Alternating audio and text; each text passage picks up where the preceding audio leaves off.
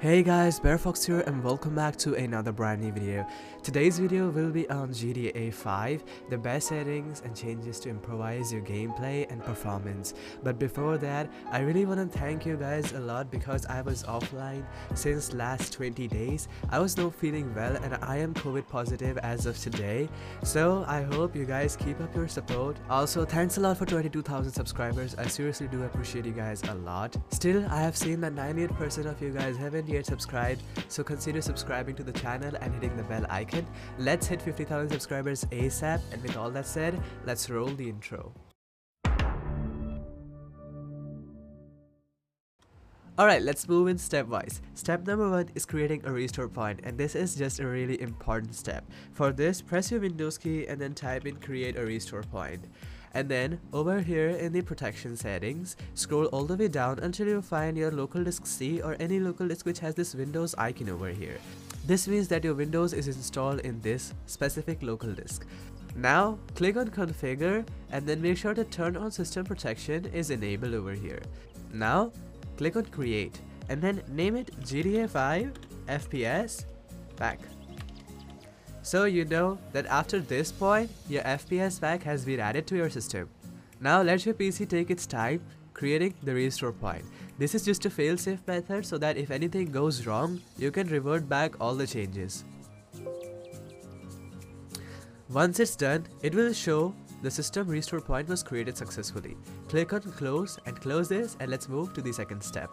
Now, second step is downloading the FPS pack. I'll be leaving a link to this in the description below. Now, once you've downloaded this FPS pack, you will need a RAR or 7-zip to extract it. So all you have to do is open it up and then extract it like this. And I'll just skip it because I've done it already. So here is the FPS pack. You'll find in 4 folders over here, similar to these.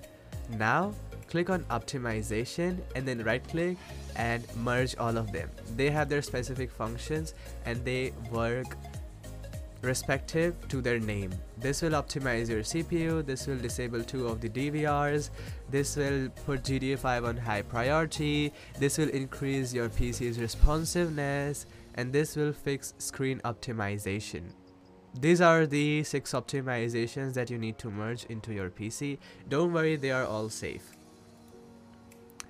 Nextly, go to commands.txt, right click and then hit edit. Now in here you'll find something called ultimate performance plan.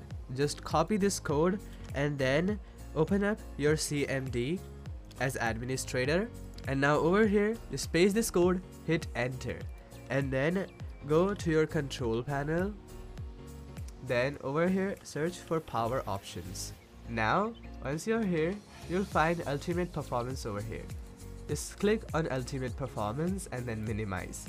For launch option, you have to open up your Steam or Epic Games wherever you own GTA 5. For me, it is on Steam. So all you have to do is right click on that, go to properties, and over here on launch option, paste this code and then close it. Then FPS boost programs. In here you'll find 3 programs: ISLC, MemReduct and Quick CPU. Open up ISLC and run this as administrator. Alright, ISLC opens up like this. Now over here first, for the list size at least it should be 1024 MB and free memory lower than should be half of your total system memory. As you guys can see, I have 16,333 MB, so half of it approximately is 8,000. Then wanted timer resolution should be 0.50 and both of these options should be checked on. For ISLC polling rate, go for 1000 and then click on start. Also click on purge standby list. Now minimize ISLC and let it run in the background. Then the next program is MemReduct, and this is just a setup. Install MemReduct and open it up. Now here's a simple demonstration of how MemReduct actually works. As you guys can see, I have a 46% memory usage in my PC as of now. As soon as I hit clean memory and I hit yes, the memory usage falls down. This is because MemReduct allows you to clean unnecessary usage of memory, allowing the memory to perform freely. I highly recommend you guys to run MemReduct each time you open up your game. Next is Quick CPU. Install Quick CPU and run this as administrator. Quick CPU will open up like this. Let it load for a while, and then over here make sure that all of these three things are working on 100%, and then click on apply. Then go to memory, and then this thing does the same as MemReduct does. Just click on all three of these things and then click on clean.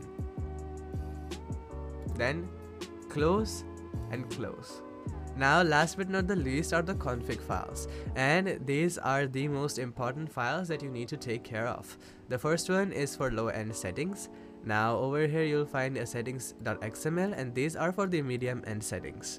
So if you have a very low-end PC without graphics card and with low RAM, you guys can use this one. And if you have a graphics card which is like GTX series, you guys can use medium-end settings. Just copy this settings XML file and then go to your documents, and over here search for Rockstar Games, then GTA 5, and then over here you'll find settings.xml. Just take it to your desktop and then paste the new one over here. I've taken this file to desktop to keep the backup, so that if that file does not work for me or it crashes my game, I can just copy this file back to there, and then I can rerun the game normally. Now this concludes our FPS pack. If all of those steps above doesn't help you, you can search for graphic settings over here, and over here make sure that hardware accelerated GPU scheduling is turned on. Then go to browse, go to the download location of your GTA 5, and then add GTA5.exe, and then go to options and then click on high performance. Now over here go back and then search for display settings, and now scroll down until you find advanced display settings, and then make sure to use the highest refresh rate possible. Now if all that didn't work for you, download ExitLag from the link in the description below. ExitLag is pros choice to reduce lag and get better ping. Now it has a list of 250 games to choose from, and you guys can search for GTA 5. And then click on the second option and then click on apply routes. Now go to tools and then go to FPS boost, enable the first, fourth and last two options. Then minimize exit lag.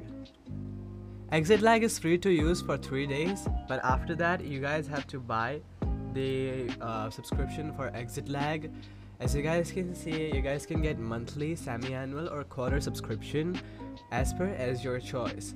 But if you think that these prices are high, don't worry, because I got you covered. If you guys use BareFox 20 for your first purchase, you guys will get flat 20% off on any of these plans, so make sure to choose it wisely. Now let's run GTA 5 and then perform the in-game settings.